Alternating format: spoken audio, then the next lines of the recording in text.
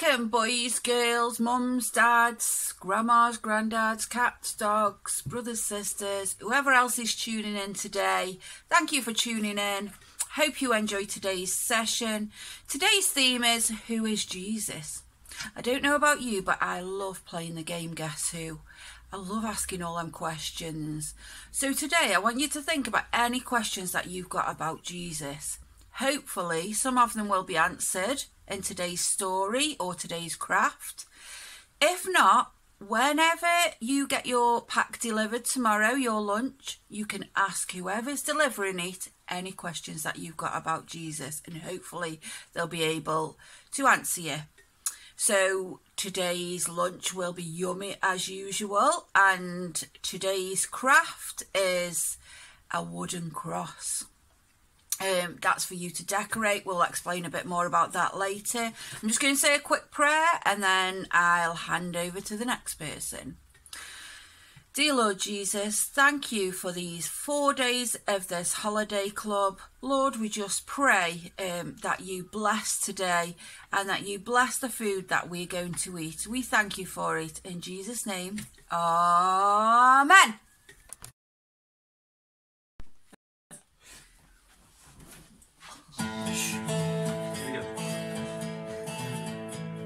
In my wrestling and in my doubts, in my failures you won't walk out. Your great love will lead me through. You are the peace in my troubled sea. Whoa, you are the peace in my troubled sea. In the silence you won't let go. In my questions your truth will hold. Your great love will lead me through. You are the peace in my troubled sea. Whoa, you are the peace in my troubled sea. My lighthouse, shining in the darkness, I will follow you. My lighthouse, I will trust the promise. You will carry me safe to shore, safe to shore, safe to shore, safe to shore. I won't fear what tomorrow brings. With each morning I'll rise and sing. My God's love will lead me through. You are the peace in my troubled sea. Oh, you are the peace in my troubled sea. My lighthouse, shining in the darkness, I will follow you. My lighthouse, I will trust the promise. You will carry me safe to shore, safe to shore, safe to shore, safe to shore. Fly before us, you're the brightest. You will lead us through the storm. Fly before us, you're the brightest. You will lead us through the storm. Fly before us, you're the brightest. You will lead us through the storm. Fly before us, you're the brightest. You will lead us through the storm. My lighthouse, shining in the darkness, I will follow you. My lighthouse, I will trust the promise. You will carry me safe to shore, safe to shore, safe to shore, safe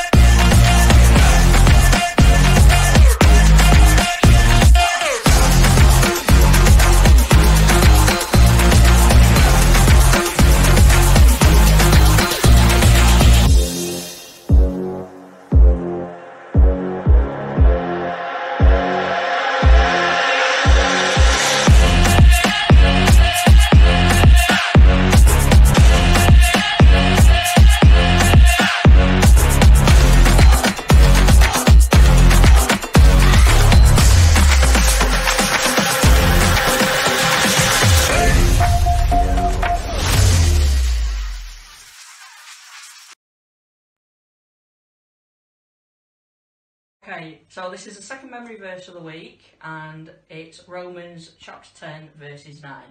So we've got, if you declare with your mouth Jesus is Lord and believe in your heart that God raised him from the dead, you will be saved. Romans 10:9. And that's fantastic news. So what we'll do is we'll get rid of the simple ones.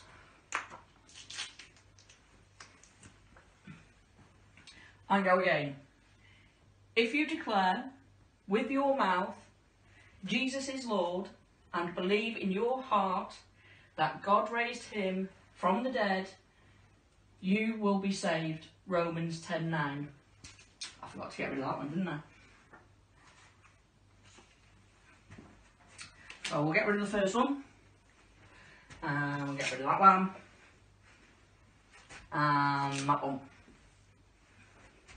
So we go, if you declare with your mouth Jesus is Lord and believe in your heart that God raised him from the dead, you will be saved. Romans 10:9. So, do we dare go the last one?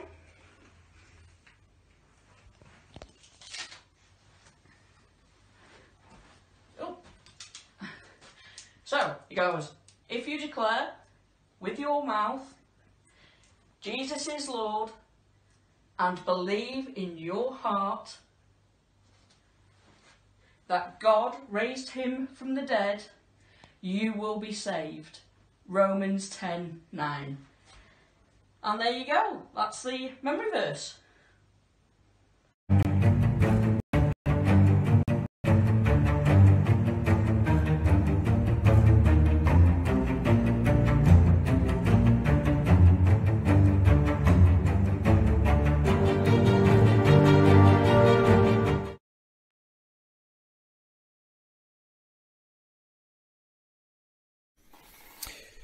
Well, today's story is the Transfiguration. It's quite a long word, Transfiguration. But what it means is a change in form or appearance. And this is what we see happen to Jesus in the story. So again, like I did on a Monday, I think it was, I'm going to tell the story and I'm going to use some slides and pictures. And again, you'll see me in the corner. So are we ready for the story for today, the Transfiguration, where Jesus changes his appearance? Jesus took Peter, James and John and led them up a high mountain to pray. They were alone at that point. As they got up the mountain, Jesus begins to pray to his Father. I wonder what the disciples are doing who went with him. Shall we find out? The disciples were very sleepy. Fancy falling asleep. I don't know about you, but there are many times when I feel like falling asleep because I'm tired. But there's Jesus praying and the disciples were asleep. Shall we find out what happened next? As Jesus prayed, the appearance of his face changed and his clothes became as bright as a flash of lightning. Wow. Two men, Moses and Elijah, appeared in glorious splendour, talking with Jesus.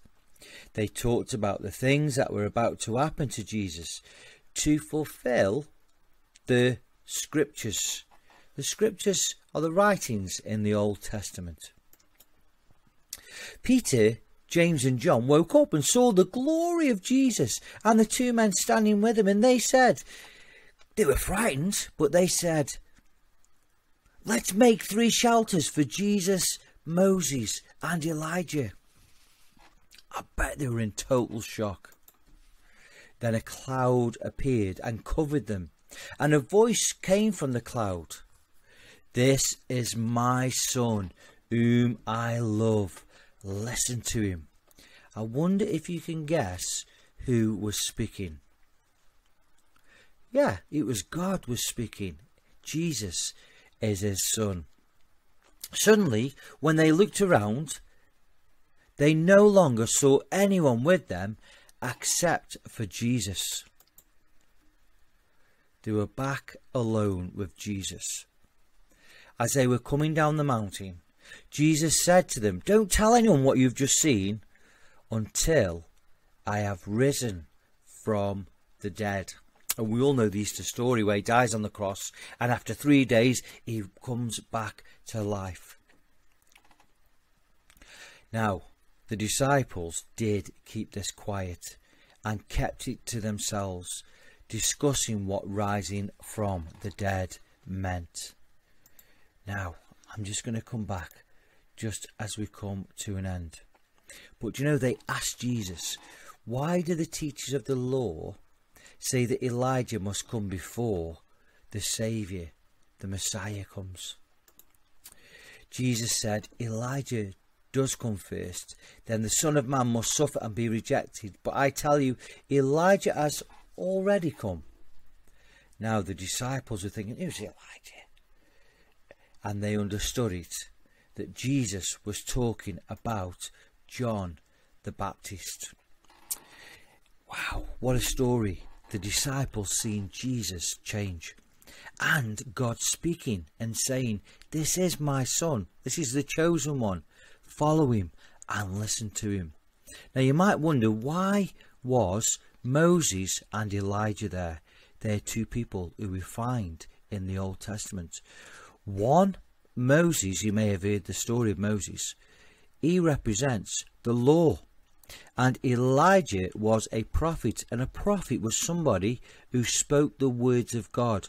The prophets predicted Jesus would come. He kept telling them, he kept warning them, Jesus is coming, Jesus is coming. And he used the prophets. And in a way, at this, on the mountain, Jesus is there with the law and the prophets. Jesus was perfect. Jesus was representing the law. Jesus was, he was being confirmed that this is the one that who Moses, the law, and who the prophets were pointing to.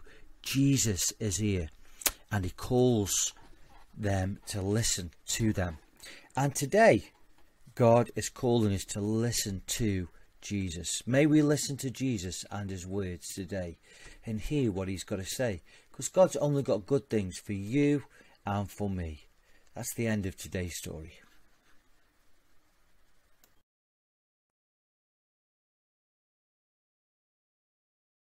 Hello, welcome to Thursday's Craft Time. So today we're learning about who is Jesus, and the theme is words are not enough. So when Jesus came down, when God sent Jesus down to earth, he could have just come and said to us, I love you, I forgive your sins, and gone back up to heaven in a nice way, but he didn't. He died on the cross. As we'll be learning later, he didn't just use words, he used actions. He proved to us that he loved us. So today we're going to make these crosses. So there's a little stand and a wooden cross. You can put that in, you can put it in the living room, in the bathroom, in your bedroom, wherever. Okay, so you've got your felt tips. If you've got any stickers, you can put them on as well. So you can do anything. I'm not a very good drawer, so I'll just do a few symbols. I'm going to do a heart because God loves us. I might do a little cross. I'll do a cross in the middle of the cross to remind us that Jesus died for us. Then I'll do some squiggly lines like that. Another heart at the bottom. Colour that in.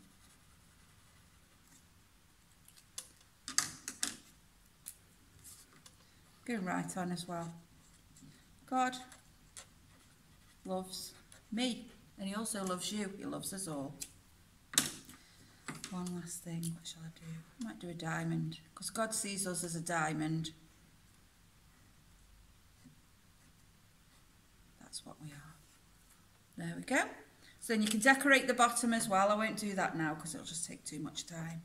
Then you pop that in and put it on display. Thank you, Lucy. Right, it's me again. I'm just going to summarise today about who is Jesus. So we learned today that Jesus is God's son. But you know what? Jesus isn't just God's son. He is our friend. He's there to comfort us. He's there to help us. He's there to heal us. He's there for lots and lots and lots of reasons, and he is a lot of things to us. Like I said before, any questions that you've got, just ask any of us leaders, whoever's dropping your food off tomorrow. You can ask them, or you can wait till we're back together and meeting, and you can ask questions then. We are always open to questions. So I hope you enjoyed your lunch. I hope you enjoyed making your cross. If you're whoever looks after you has took any pictures or videos of you today or any time this week doing any of the crafts or any of the dances to the songs, if they could just message them to us on Kids Club, Facebook, or Trinity Parish or Trinity Kids Club, just get them to do that. It'd be lovely to see you. We miss your little faces, and we'd love to see you doing the activities. All right, until tomorrow, I'll just say a quick prayer. Dear Lord Jesus, thank you for today. Thank you for dying on that cross for us, Lord. And we just pray that you keep us safe tonight and bring us back ready for Holiday Club tomorrow. In Jesus' name, amen.